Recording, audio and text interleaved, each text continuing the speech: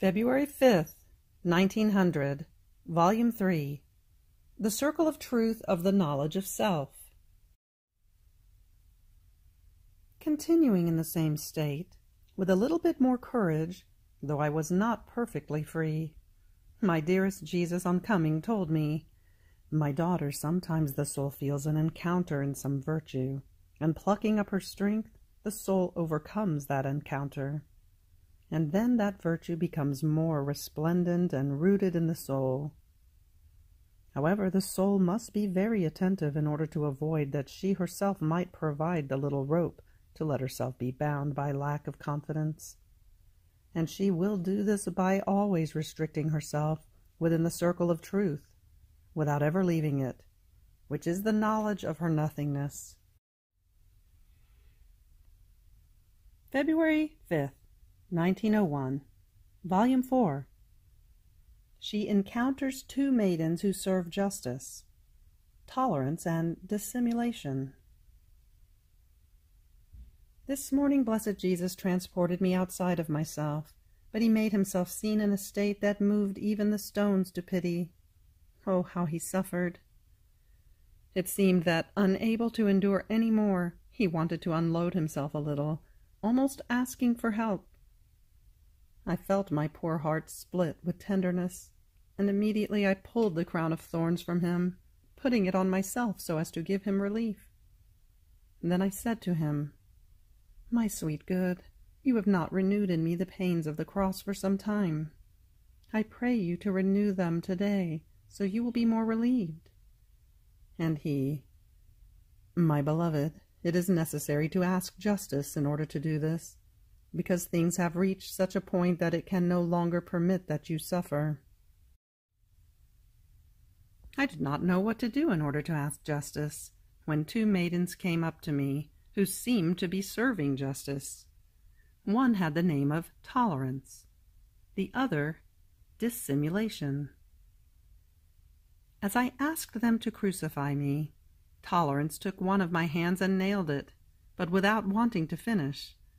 So I said, "O holy Dissimulation, complete my crucifixion. Don't you see that Tolerance has left me? Show yourself how much better you are in dissimulating." So she completed my crucifixion, but with such spasm that if the Lord had not sustained me in his arms, I would certainly have died for the pain. After this, blessed Jesus added, "Daughter, it is necessary that you suffer these pains at least sometimes. And if it were not so, woe to the world. What would become of it?" Then I prayed to him for various people, and I found myself inside myself. February 5th, 1913, Volume 11. One who does not do the divine will does not have right to anything. She is an intruder and a thief of the things of God. Difference between divine will and love. This morning my always adorable Jesus came like shadow and lightning and told me, "My daughter, one who does not do my will has no reason to live on earth. Her life becomes without purpose, with no means and with no end. She is just like a tree which is incapable of producing any fruit. At the most it can produce poisonous fruits, with which it poisons itself more and more, as well as anyone who would imprudently eat them. This tree does nothing other than steal the poor hard work of the farmer, who hoes the soil around it with hardship and sweat. In the same way, the soul who does not do my will is in continuous act of defrauding me, converting those thefts into poison. She is around me to steal from me. She steals from me the work of creation, the work of her own redemption and sanctification. She steals from me the light of the sun, the food she takes, the air she breathes, the water which quenches her thirst, the fire which warms her, and the ground she treads, because all this belongs to the one who does my will. All that is mine is hers too. On the other hand, one who does not do my will has no rights. so I feel as if being continuously robbed. One who does not do my will has to be held as a noxious and fraudulent stranger. Therefore it is necessary to chain her and throw her into the deepest prisons." Having said this, he disappeared like a flash. Another day he came and told me, "My daughter, do you want to know the difference between my will and love? My will is sun. Love is fire. My will, like the sun, does not need food, nor does its light and heat grow or decrease. It remains always equal to itself, and its light always most pure. On the other hand, the fire, which symbolizes love, needs wood in order to be fed, and if the wood is missing, it can even be extinguished. It grows and decreases according to the wood that is placed in it. Therefore it is subject to instability, and its light is gloomy, mixed with smoke, if love is not regulated by my will." After he said this, he disappeared. A light remained in my mind through which I could understand that the will of God is like a sun for the soul, because the actions that are done as actions wanted by God form one single thing with the divine will. And there it is. The sun is formed. The human actions and the soul's entire being, united to the divine action and being, are the wood which feeds this sun. Therefore the soul herself becomes the wood provided by the divine will. But this wood is not like the wood which feeds love. It cannot be lacking. This sun has no need for food. It does not grow or decrease. It is always equal to itself. Its light is most pure because it takes part in everything. The divine being and the divine wood are never extinguished and are not subject to smoke. I won't explain further because I think that the rest regarding love can be understood by itself. February 5th, 1916, Volume 11. Chastisements to the world and great trials for the few good. Only faithfulness will save them. I continue in my afflicted days, especially for the almost continuous threats of Jesus, that chastisements will spread more. Last night, then, I remained terrorized. I found myself out of myself, and I found my afflicted Jesus. I felt reborn to new life in finding him. But no, as I was about to console him, some people snatched him from me and reduced him to pieces. What heartbreak! What fright! I threw myself on the ground close to one of those pieces, and a voice from heaven resounded in that place. Firmness, courage to the few good. May they not move in anything. May they not neglect anything. They will be exposed to great trials, both from God and from men. Only through faithfulness will they not stagger and be saved. The earth will be covered with unseen scourges. Creatures will try to destroy the Creator, to have their own God, and to satisfy their whims at the cost of any slaughter. And with all this, not attaining their own purposes, they will arrive at the most awful brutalities.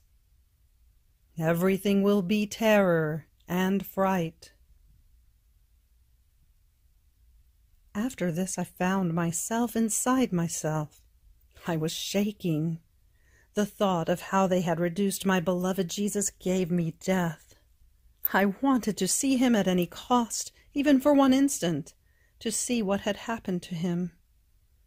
And Jesus, always good, came, and I calmed down.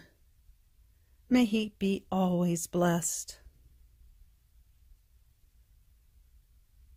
February 5th, 1924, Volume 16.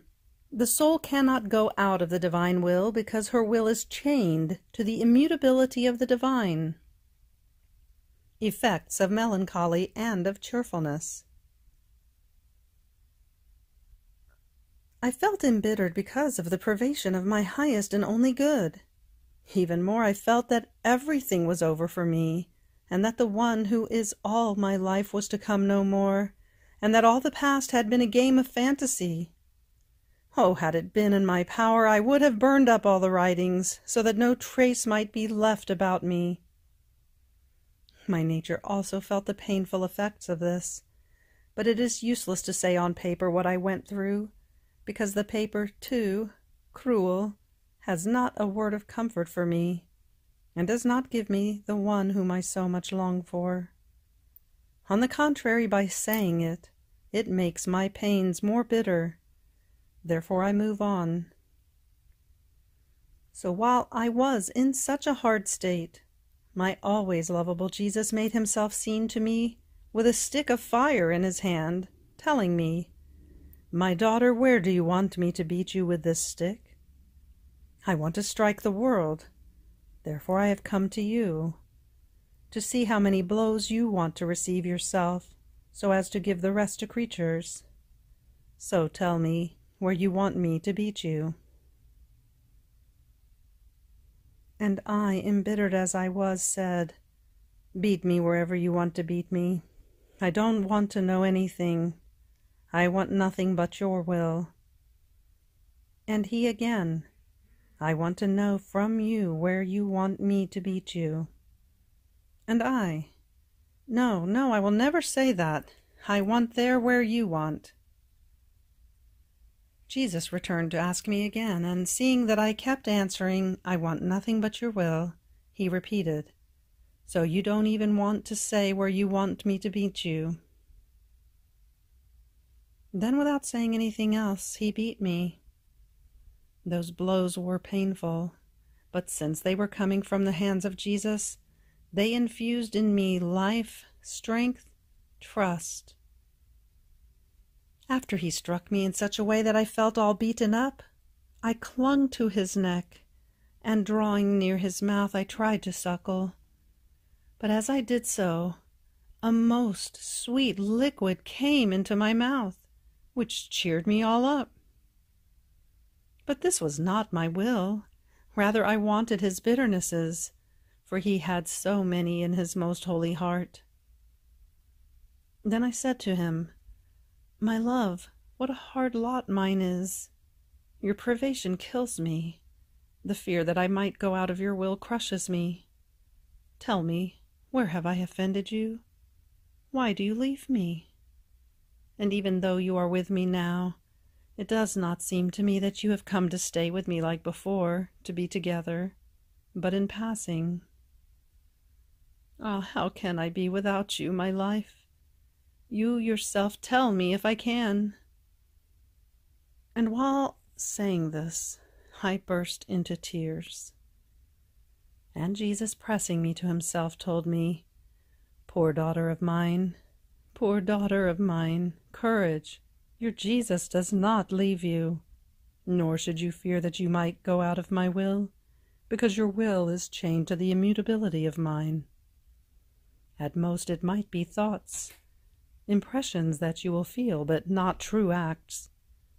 In fact, since the immutability of my will is in you, when yours might be about to go out of mine, you will feel the firmness, the strength of my immutability, and will remain more chained to it. And besides, have you forgotten that I am not only in your heart, but in the whole world, and that from within you I direct the destiny of all creatures? What you feel is nothing other than the way the world is with me, and the pains they give me. Since I am in you, they are reflected upon you. Ah, my daughter, how much does the world give us to suffer? But come, courage. When I see that you can take no more, I leave everything, and I come to be with my daughter, to cheer you and to cheer myself from the pains they give me." Having said this, he disappeared. I was left strengthened, yes, but with such melancholy as to feel myself dying. I felt as though soaked in a bath of bitternesses and afflictions, so much so that I did not feel the strength to say to Jesus, "Come." Then, while I was doing my usual prayers, my beloved Jesus came back, telling me, "My daughter, tell me, why are you so melancholic? See, I come from the midst of creatures with tears in my eyes, my heart pierced, betrayed by many." And so I said to myself, "Let me go to my daughter, to my little newborn of my will, that she may dry my tears. With her acts that she has done in my will, she will give me the love and everything that the others do not give me. I will rest in her, and I will cheer her with my presence. And you, instead, let yourself be found as so melancholic that I have to put my pains aside in order to relieve yours. Don't you know that cheerfulness for the soul is like fragrance for flowers, like condiment for foods, like the skin tone for people, like maturation for fruits, like the sun for plants? So with this melancholy you have not let me find a fragrance that may cheer me, nor a tasty food, nor a mature fruit. Rather you are all faded as to move me to pity. Poor daughter, courage, cling to me, do not fear."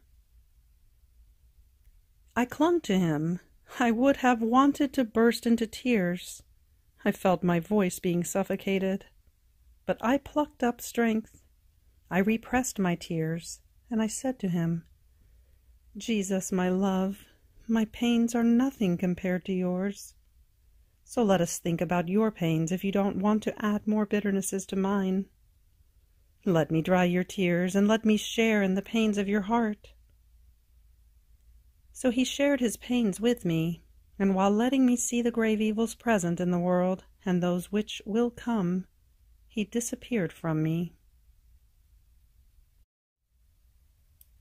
February 5th, 1928, Volume 23. Promise in Eden of the future Redeemer. Solemn promise in the Our Father of the kingdom of the divine will. How God feels the joy of creation being repeated. My poor mind feels as though fixed in the supreme Fiat, and I feel like a little girl who, since she likes the beautiful lessons of her beloved teacher, always hangs around her, asking her 1,000 questions, to have the pleasure of hearing her speak and of learning new, more beautiful lessons. And while the teacher speaks, she remains there with her mouth open, listening to her. So many are the beautiful surprises that she gives her with her lessons. Such am I, a tiny little one, hanging around the light of the divine will, more than teacher, wanting to draw its life from the beautiful lessons it gives to my little soul. And because I am little, it delights in making me content, giving me such surprises of divine lessons never thought of by me. So while I was thinking about the kingdom of the divine will, and its reigning upon earth seemed as though difficult to me, my beloved Jesus, coming out from within my interior, told me, "My daughter, as Adam sinned, God made him the promise of the future Redeemer. Centuries passed, but the promise did not fail, and the generations had the good of redemption. Now as I came from heaven and formed the kingdom of redemption, before departing for heaven I made another promise, more solemn, of the kingdom of my will, and this was in the Our Father. And so as to give it more value, and to obtain it more quickly, I made this formal promise in the solemnity of my prayer, praying the Father to let his kingdom come, which is the divine will on earth as it is in heaven. I placed my very self at the head of this prayer, knowing that such was his will, and that prayed by me, he would deny me nothing. more so since I prayed with his very will, and I asked for something that was wanted by my Father himself. And after I had formed this prayer before my celestial Father, certain that the kingdom of my divine will upon earth would be granted to me, I taught it to my apostles, that they might teach it to the whole world, so that one might be the cry of all, "Your will be done on earth as it is in heaven." A promise more sure and solemn I could not make.